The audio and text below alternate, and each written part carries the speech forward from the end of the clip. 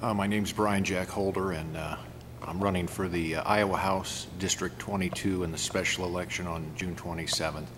I'm here at the state capitol in the House of Representatives chamber just to take some pictures for the Forrestal family and for the Republican Party. I don't know if anyone got some nice photos of Greg's desk with the shroud on it and the rose, but I came up here to file my papers, and I figured I'd come over here and shoot some video and some pictures for the family. So I will be on the ballot to run for this office, and my idea is if I was ever elected to this office, I would bring the Republican and Democratic Party candidates to Des Moines with me.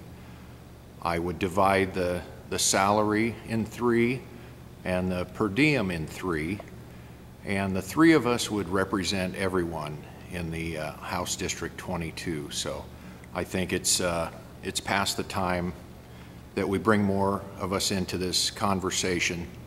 If you look at the state of New Hampshire, they have a House chamber, a House of Representatives with 400 representatives, and each representative only represents about 3,300 people. When the state of Iowa was founded, our representatives only represented about 800 people. Now, these seats, each seat in here represents a constituency of about 30,000 people.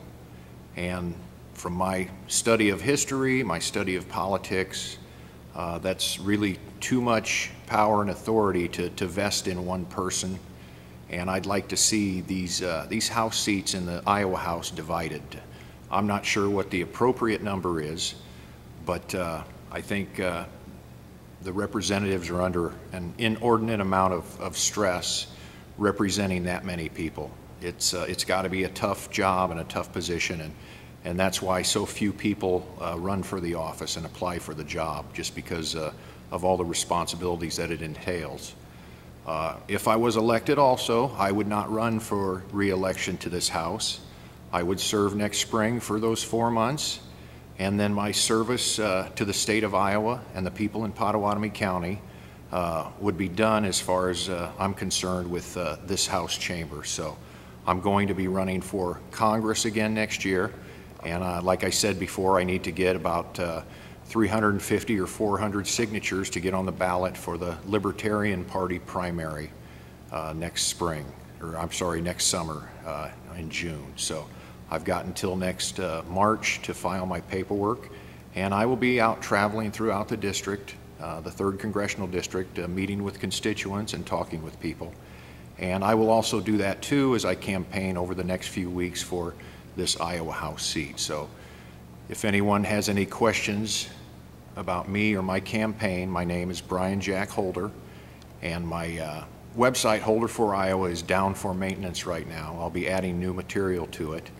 I can be reached at 402-689-1817, and my email address is bjh12572@gmail.com. So I'd ask all of you just to say a prayer for Carol Forrestal, for Greg's widow, and for the extended Forrestal family, and also pray for the Republican Party and the Democratic Party, and pray for every American. So I think there's enough time to turn this ship of state around and to restore the Constitution and restore our rights. So, you know, I love the Iowa flag.